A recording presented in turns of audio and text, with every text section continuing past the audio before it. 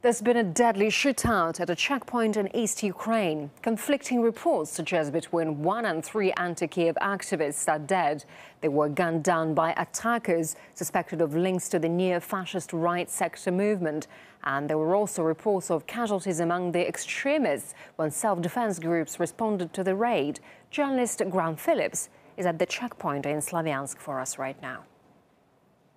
So what happened here is that in the early hours of the morning, a convoy of 4 cars pulled up to this checkpoint some 6 kilometres outside the city of Slavyansk and immediately opened fire on this checkpoint, which was manned by anti-Kiev activists unarmed. We have reports of 3 of them being immediately killed. What they did was relay a message into the city, and members returned on the anti-Kiev side bearing heavy arms and returned fire on the attackers with, as we can see, these 2 cars behind me destroyed.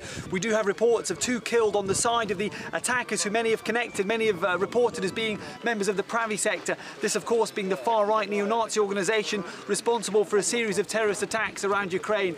I've got bullets in my hand, and we have bullets littering the ground around here, with the death toll reported as being 5 at the moment, marking this as the sharpest escalation of violence here in the east of Ukraine. Reports that members of the Right Sector are heading to or already are in Ukraine's rest of southeast have been circulating for a while.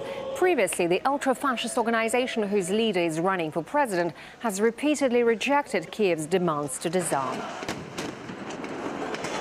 And Graham Phillips also talked to one of those locals who were guarding the checkpoint when the attack took place, and here's his account of what happened there. We were here manning the checkpoint and saw 4 SUVs approaching with their headlights on full beam. One of our guys asked them to turn off their headlights, show their IDs and open the trunk. Instead, a rifle barrel came out of the window and shot him down. Immediately, people jumped out of the cars and opened fire on us. They started throwing stun grenades and yelling, "Get down!"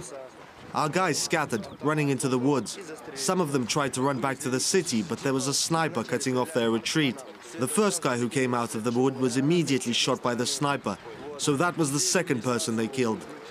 There was another guy with him, and he just hit the ground and stayed down, unable to move. Very soon, reinforcements came from the city. There was gunfire from both sides. Then the attackers realized that they were outnumbered, jumped into 2 SUVs and drove away. The Russian Foreign Ministry has issued a statement condemning the attack in Slavyansk. Moscow says Kiev authorities are failing to neutralize the extremist groups despite the agreement achieved in Geneva to de-escalate the crisis in the country.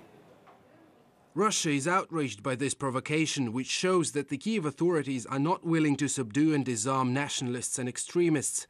Surprisingly, the tragedy happened after Russia, US, EU and Ukraine's representatives signed a joint statement urging the conflicting parties to refrain from violence and provocations.